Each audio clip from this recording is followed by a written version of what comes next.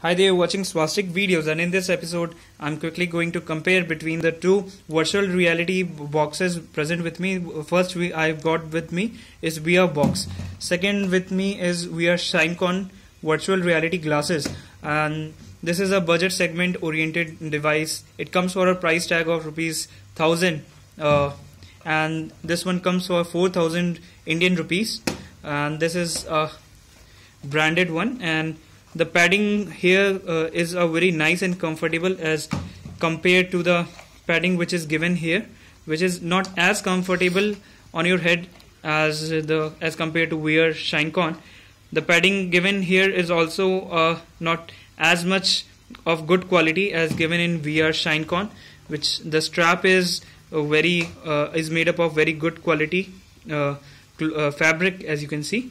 The lenses on both of them are quite similar, and to control lenses in VR Shinecon, it has given a very good controls. You can see to move left or to move right, to move the lenses towards you or away from you, so that you can focus you can focus according to your eye. In this, the lenses do not move up and down. Your phone move according to the size here. In this virtual reality headset, you get these kind of control. Here you can do like this, so that your lenses move left and right. And here the phone does not moves up and towards you or away from you. Here the lenses moves towards and away from you, which is quite a bit strange. Sometimes it can even touch your eye. I have used both of them. It is quite comfortable to use in this kind of Shinecon VR headset as compared to VR boxes. Let me show you how to put your phone inside. This is how it comes out, and you can simply insert your phone according to like this, and you can put your phone inside, and this is how you can put your phone inside.